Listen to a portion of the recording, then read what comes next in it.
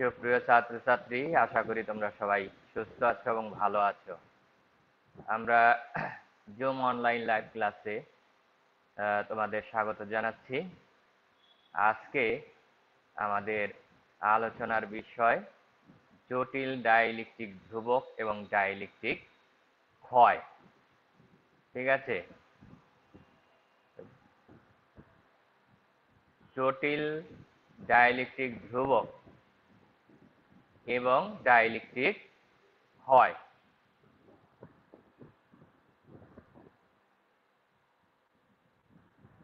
জেসিয়া, কি আমাকে শুনতে পাচ্ছ?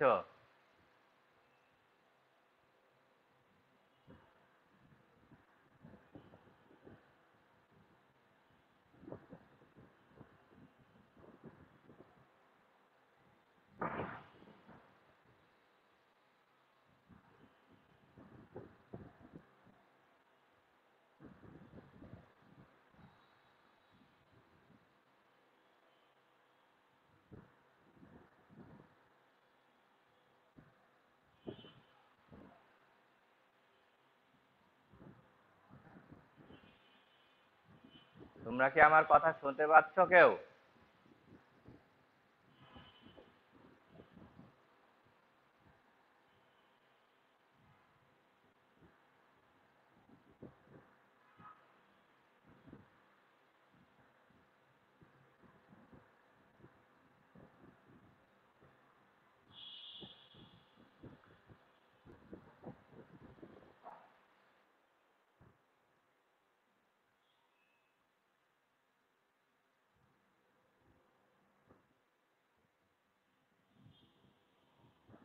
জেসিয়া আক্তার, নাইমুর রহমান, কেউ কি আমার কথা শুনতে পাচ্ছ না? জি স্যার, আপনার কথা শুনতে পাচ্ছি। হ্যাঁ, রেসপন্স করছো না কেন? আচ্ছা, ঠিক আছে, আর সময় ব্যয় করা যাবে না, আমরা চলে যাই আলোচনায়। আমরা আলোচনা করব জটিল ডাইইলেকট্রিক ধ্রুবক এবং ডাইইলেকট্রিক ক্ষয় সম্পর্কে। এটি একটি তোমাদের সাধারণত পরীক্ষায় যেটা প্রশ্ন আকারে আসে, যে একটি পরাবৈদ্যুতিক মাধ্যমে শক্তির অপচয় সাইন ডেল্টা এর সমানুপাতিক। এখানে ডেল্টা হচ্ছে অপচয় কোণ। এই ধরনের একটা প্রশ্ন থাকে। তো আমরা একটু আলোচনায় আসতে চাই। কি কোন ডাইইলেকট্রিককে একটি পরিবর্তনশীল বৈদ্যুতিক ক্ষেত্রের মধ্যে যদি স্থাপন করা যায়।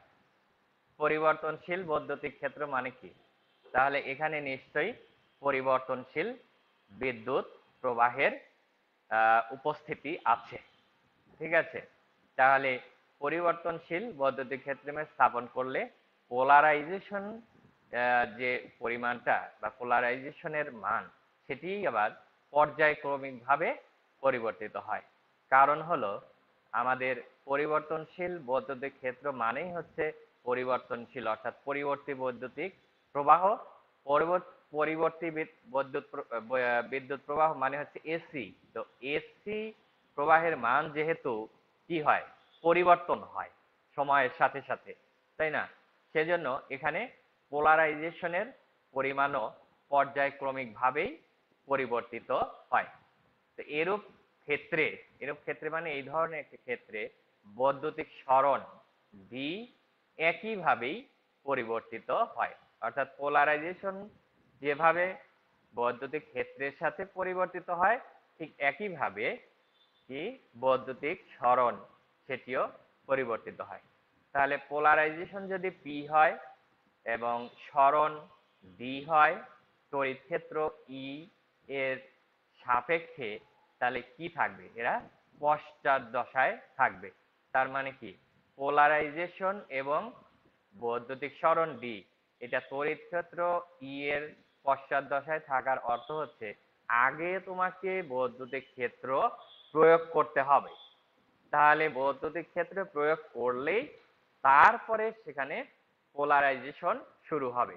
তাহলে বৈদ্যুতিক ক্ষেত্রের কি, তুমি যদি গ্রাফ আঁকাও, তাহলে দেখা যাবে বৈদ্যুতিক ক্ষেত্র আগেই শুরু হয়ে গেছে, কিন্তু পোলারাইজেশন এবং বৈদ্যুতিক সরণ এটা পরে থেকে শুরু হচ্ছে। এই জন্য বলা হচ্ছে যে দশা যদি কল্পনা করি এদের মধ্যে, তাহলে এদের দশা পার্থক্য থাকে এবং তড়িৎ ক্ষেত্র ই এর সাপেক্ষে পোলারাইজেশন এবং সেই সাথে সাথে বৈদ্যুতিক সরণ এরা পশ্চাৎ দশায় থাকবে।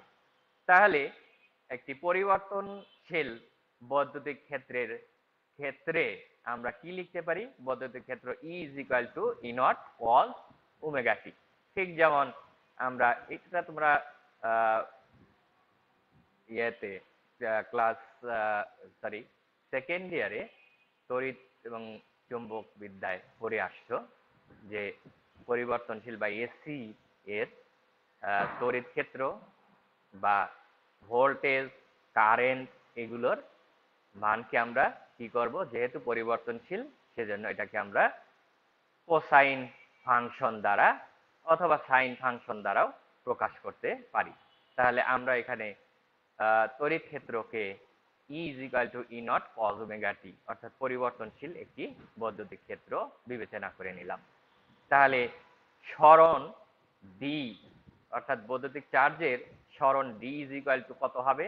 যেহেতু ই এর সাপেক্ষে বৈদ্যুতিক সরণ আমরা আগেই বললাম যে কি করে পশ্চাৎ দশায় থাকে, তাহলে ডি হবে D not cause omega t minus delta অর্থাৎ ডেল্টা পরিমাণ আদি দশা কোণে সে কি করবে?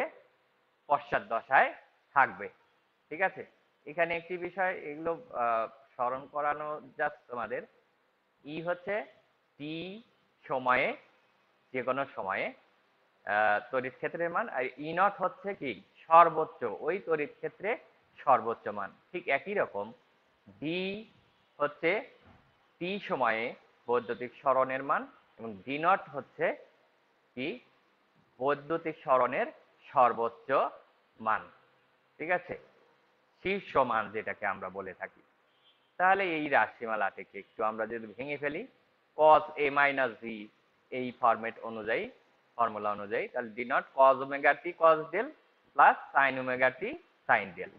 ঠিক আছে, ডি নট কে দুটার সাথেই দিয়ে দাও গুণ করে, D not cos omega t cos delta plus D not sin omega t sin delta.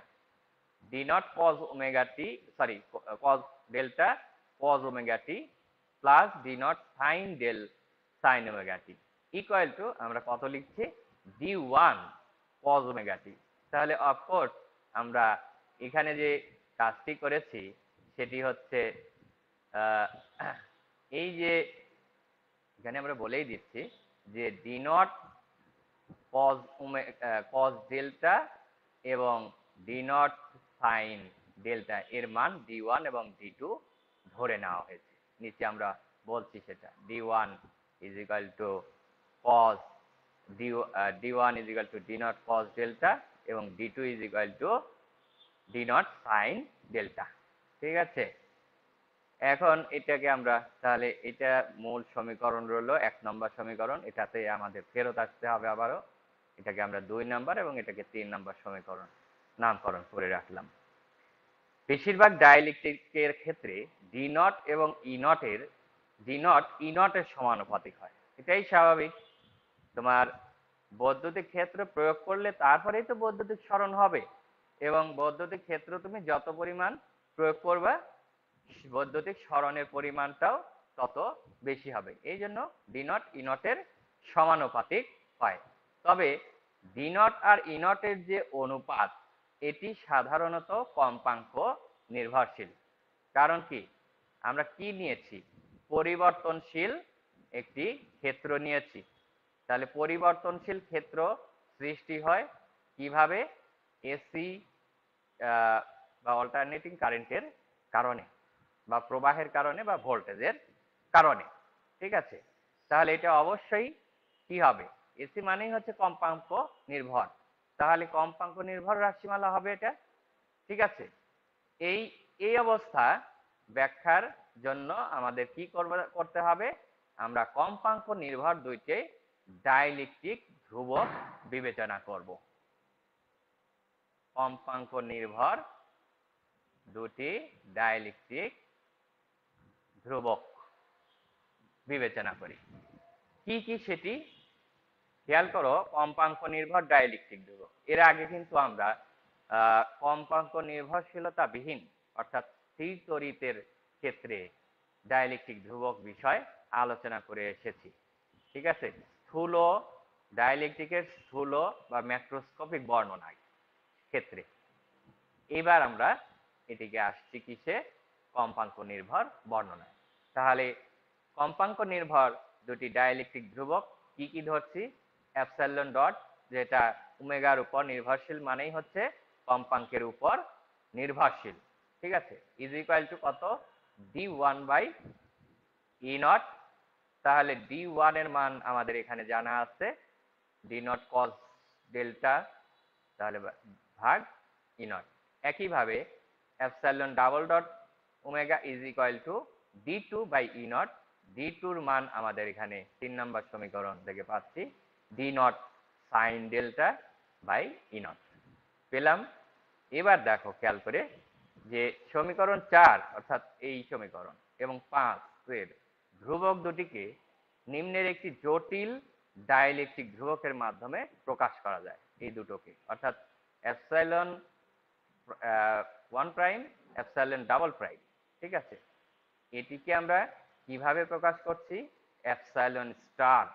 এটা epsilon star is equal to epsilon prime minus I epsilon double prime.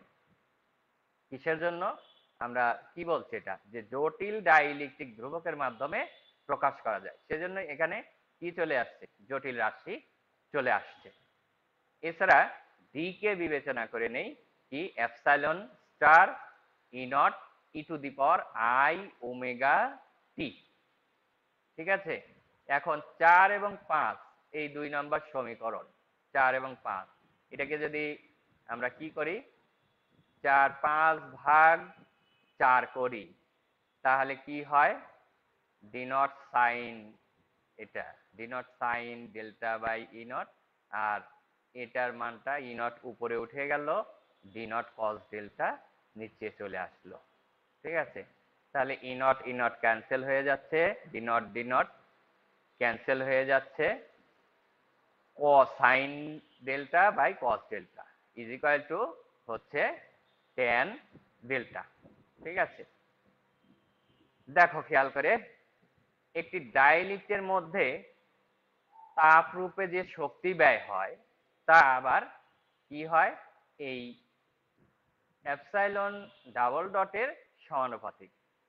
তাপ তো ব্যয় তাপ তো শক্তি তাপ রূপে কিছু এখানে যে সৃষ্টি হয় সেটি ইয়ে হয়ে যায়, ব্যয় হয়ে যায়, অর্থাৎ বলতে পারো যে নষ্ট হয়ে যায়।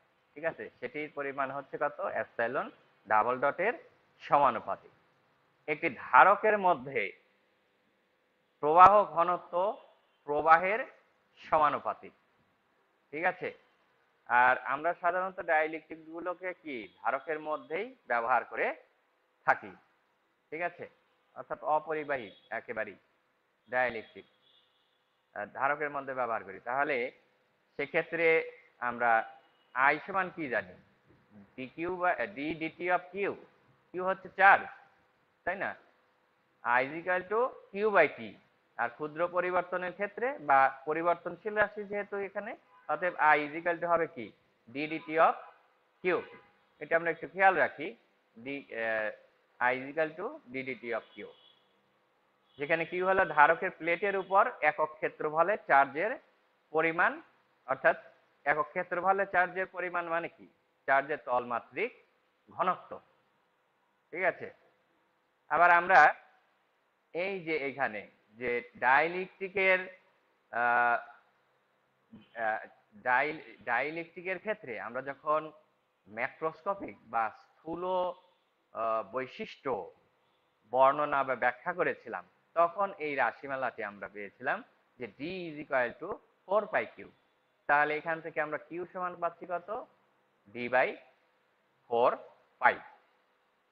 তাহলে এখানে দেখো খেয়াল করে যে সমীকরণ 9 মানে হচ্ছে এই সমীকরণটা, এখানে আমরা কিউ এর মানটা বসিয়ে দেব। তাহলে আই ইজ ইকুয়াল টু কত হবে, 10 এ বসাচ্ছি, তাহলে আই ইজ ইকুয়াল টু সমীকরণ 9 ও 10 হতে পাই। তার মানে আসলে 10 এর মান নিয়ে 9 বসিয়ে দিচ্ছি। I is equal to D DT of D by 4 পাই। 4 পাই বের হয়ে আসলো, আসলে হবে কত, D DT of D. D এর একটা মান আমরা আগেই বিবেচনা করে এসেছিলাম, খেয়াল করে দেখি আমরা ডি ইজ ইকুয়াল টু কত ছিল। ডি ইজ ইকুয়াল টু এই যে এই রাশিমালাটি শেষ অবধি এসেছিল যে d1 cos omega t plus d2 sin omega t.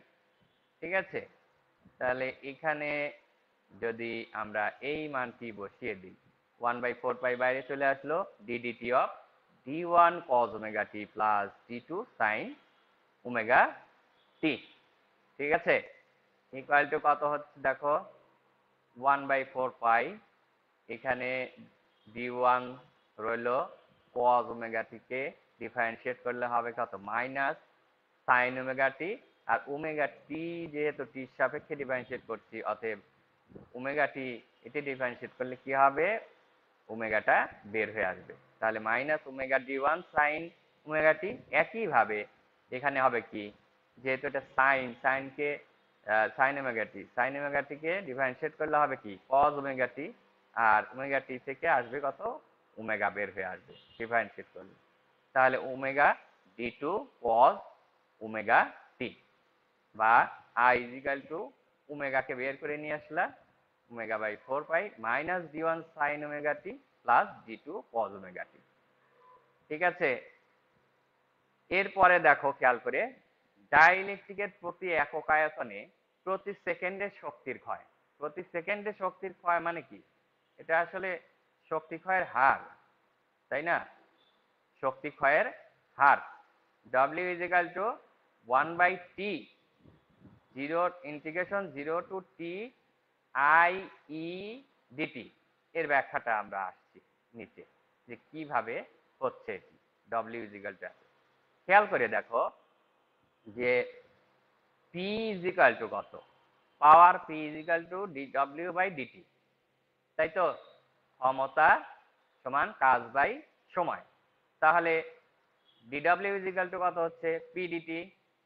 আচ্ছা, আবার integration of dW is equal to কত পাবো, W পাবো, এবং W ইজ ইকুয়াল টু কত হবে, 1/t 0 two t P DT.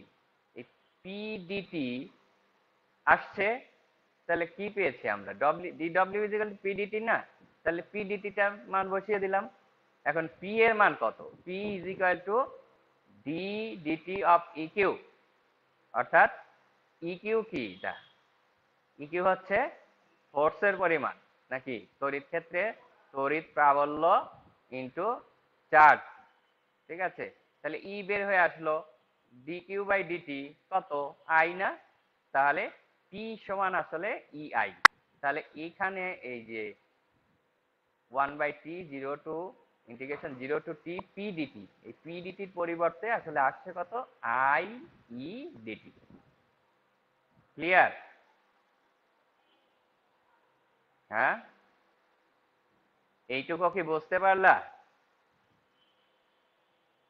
জি স্যার। আচ্ছা, ঠিক আছে। আচ্ছা, তারপরে আমরা তাহলে অগ্রসর হই। খেয়াল করে দেখো যে এই মান, অর্থাৎ আমরা এটাকে এই যে 12 নম্বর যে সমীকরণ বলছি, এই 12 নম্বর সমীকরণে 1 এবং 11-র মান বসাবো। 11-র মান মানে আই এর মান, আর 1-এর মান মানে হচ্ছে, খেয়াল করে দেখো, এই যে ই এর মান, এই দুটো বসাবো। কারণ আমাদের এখানে চলে আসছে কি, আই আর ই তো আসছে, তো আই আর ই এর মানটা বসিয়ে দেব। তাহলে এখানে একটা বিষয় খেয়াল করে দেখো, প্রতি সেকেন্ডে শক্তি ক্ষয় W equal to 1/t 0 two t, এটা কি আসলে, এক পর্যায়কালের জন্য শক্তি ক্ষয় কতটুকু হচ্ছে সেটি কিন্তু আমরা নির্ণয় করছি, তাই নাকি। এই যে 0 থেকে t পরিমাণ, অর্থাৎ যেহেতু পরিবর্তনশীল ক্ষেত্র, অতএব এক পর্যায়কালের জন্য এখানে শক্তি ক্ষয় কতটুকু সেটি বের করছি। তাহলে মান বসিয়ে দাও। তাহলে W is equal to 1/t, এই যে এখানে 1/t 0 two T integration 0 two T I এর মান কেবলই আমরা বের করে আসলাম কত I is equal to omega by 4 পাই এই রাশিমালাটি minus d1 sin omega t plus d2 cos omega t. দেখো এর সাথে মেলে কিনা, omega by 4 pi minus into minus d1 sin omega t plus d2 cos omega t. এই যে এটা বসালাম আই এর মান, তারপরে কি ই নট কজ ওমেগা টি কার মান, এটি হচ্ছে ই এর মান, প্রথম সমীকরণ ওইখান থেকে নিয়ে এসে বসালাম। আর ইন্টিগ্রেশনের টার্ম আছে কত এর সাথে ডিটি। এখন এই দুটোকে ইন্টিগ্রেশন করো আলাদা করে, আলাদা করে ভেঙে ফেলো, তাহলে এই অংশ আসবে হচ্ছে মাইনাস সহ minus omega by 4 pi d1 E not. এই যে এই অংশটুকু কিন্তু এইটুকের সাথে গুণ আকারে আছে, অতএব এখানে আসলে কি কি আসছে মাইনাস ওমেগা বাই 4 পাই নিলাম, এখানে d1 নিলাম, এখান থেকে ই নট আসবে সেটাও নিলাম, বাইরে চলে আসলো 1/t আছে, ইন্টিগ্রেশন 0 টু টি সাইন ওমেগা টি, এখানে তো সাইন ওমেগা টি আছে, আর এর সাথে গুণ হবে কজ ওমেগা টি, তাই না? তাহলে এই যে কজ ওমেগা টি হলো, তাহলে প্রথম রাশিমালাটা গেল। দ্বিতীয় রাশিমালা প্লাস আছে মাঝে, তাহলে ওমেগা বাই 4 পাই d2 যথারীতি ই নট গুণ আকারে বাইরে রইলো 1/t ইন্টিগ্রেশন 0 টু টি কত হবে এখন এখানে cos omega t into cos omega t, তাহলে cos square omega t DT. Next time খেয়াল করো এই রাশিমালাটাকে ভাঙো, এই যে এটাকে এক পর্যায়কালের জন্য অর্থাৎ 0 two T sine omega t cos omega t DT is equal to 0 হয়। এটি আমরা শিখে এসেছি কিসে, ফুরিয়ার ধারার যে বৈশিষ্ট্য আছে সেখান থেকে আমরা প্রমাণ করে এসেছিলাম গাণিতিক পদার্থ বিজ্ঞান থেকে। ঠিক আছে, এটি টেস্ট করে দেখতে পারো, আবারও যদি মনে না থাকে স্মরণ করতে পারো।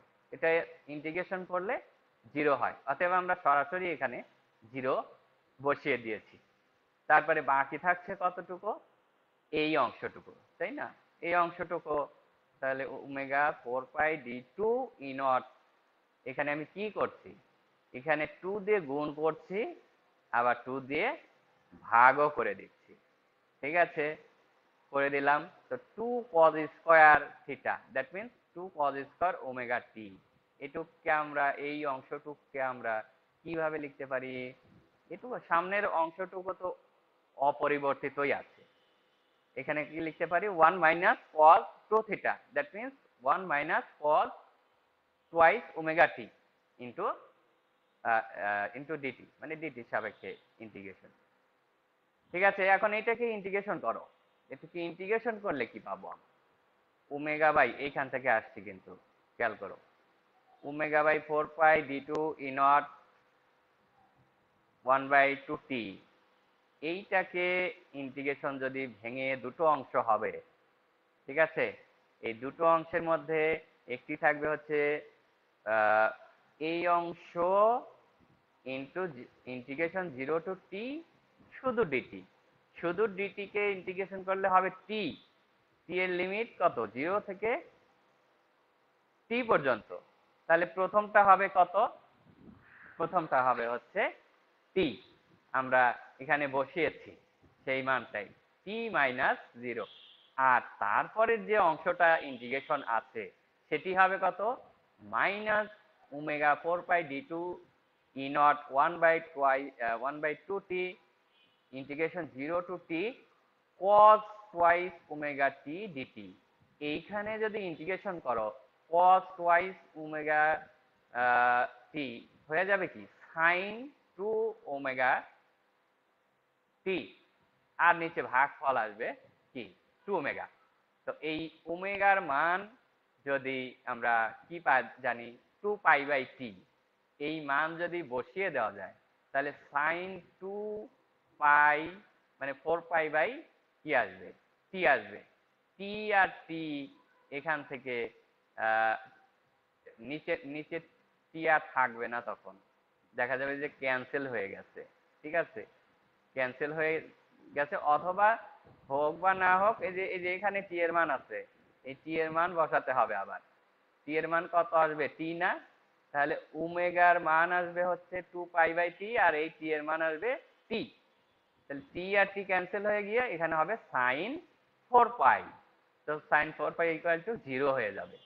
আমি এই ক্যালকুলেশনটা আর আলাদা করে দেখাইনি, কারণ এইগুলো তোমরা ফুরিয়ার সিরিজে অনেক করেছো এবং অন্যান্য জায়গাও এই ইন্টিগ্রেশন গুলো করছো। অতএব ডাইরেক্ট এই রাশিমালাটুকু 0 আসছে। শুধুমাত্র প্রথম যে রাশিমালা ইন্টিগ্রেশন 0 টু টি ডিটি, এর জন্য যে মানটা সেটি রেখেছি, বাকিটুকু অটোমেটিক 0 হয়ে যায় বিধায় ওটা আর দেখাইনি। অতএব এখানে কি দাঁড়ালো সর্বশেষ,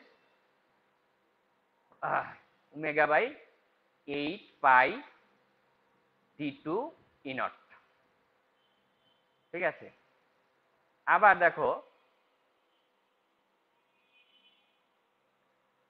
সমীকরণ 5। সমীকরণ 5-এ আমরা একটু ফেরত যাই, কি পাই এখান থেকে। 5 নম্বর সমীকরণ, এই যে এখান থেকে পাচ্ছি D2 is equal to E0 epsilon double dot.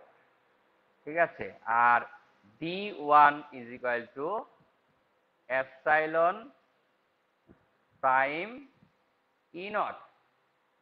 এই সমীকরণের আকার থেকে আমরা ফেরত আসছি কোথায়, D2 ইজ ইকুয়াল টু এই যে এপসাইলন ডাবল ডট E0, এবং এপসাইলন ডাবল ডট সমান তাহলে এখানে পাচ্ছি কত, D2/E0।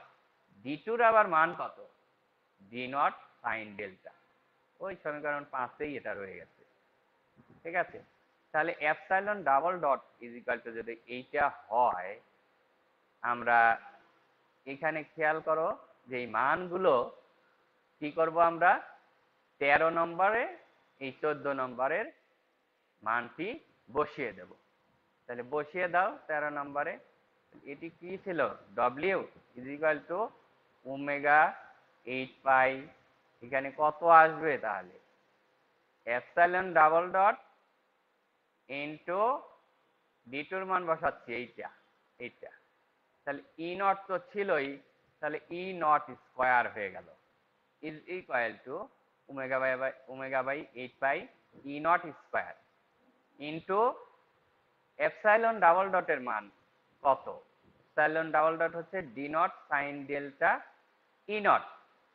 ঠিক আছে, তাহলে E0 আর E0 এখান থেকে একটা একটা করে কেটে যাচ্ছে, থাকবে কি ω/8π D0, D0 রইলো, একটা E0 রইলো, আর এখানে থাকলো কি সাইন ডেল্টা।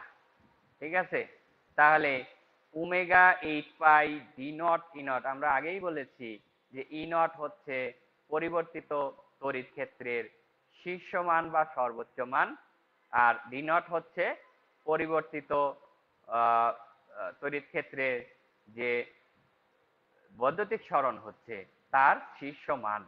তাহলে এই মানগুলো কি, শীর্ষ মান মানে সর্বোচ্চ মান, তাহলে সর্বোচ্চ মান কি হয়ে যাচ্ছে, স্থির বা ধ্রুব মানে পরিণত হচ্ছে। তাই যদি হয় তাহলে এই পুরো রাশিটাই কি হয়ে গেল, ধ্রুব রাশিতে পরিণত হলো। অতএব W ইজ প্রপোর্শনাল টু, আমরা কত লিখতে পারি, সাইন ডেল্টা, যেখানে যে এই রাশিটা হচ্ছে কি ধ্রুবক। ঠিক আছে, তাহলে আমাদের যে প্রশ্ন ছিল বা আলোচনার বিষয় ছিল, সেখানে কিন্তু যে শক্তি ক্ষয়ের পরিমাণ সাইন ডেল্টার সমানুপাতিক। এই যে সাইন ডেল্টা, এটাকে বলা হয় ক্ষয় ফ্যাক্টর। মানে যেহেতু শক্তি ক্ষয়, এটি নির্ভর করছে কিসের উপর, আগেই বলেছি আমরা যে এই ডেল্টার হচ্ছে ক্ষয় ধ্রুবক।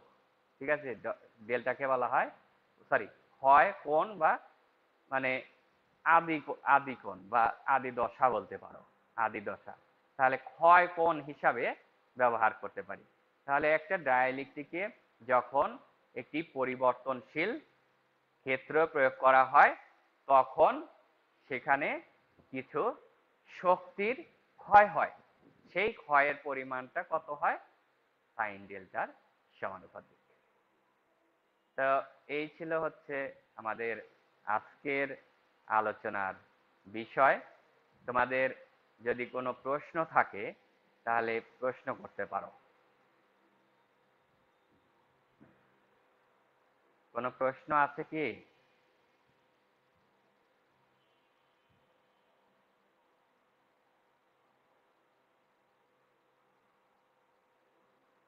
শিরিন আক্তার, শুনতে পাচ্ছ?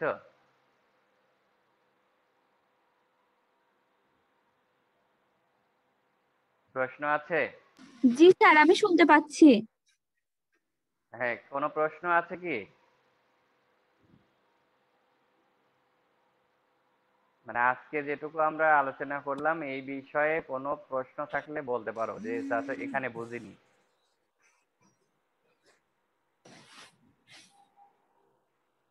জি স্যার, বুঝতে পারছি। আচ্ছা ঠিক আছে, থ্যাংক ইউ। আমরা তাহলে একটা স্ক্রিনশট নেব, শুধু এর জন্য একটু তোমরা ওয়েট করো 1 মিনিটের জন্য।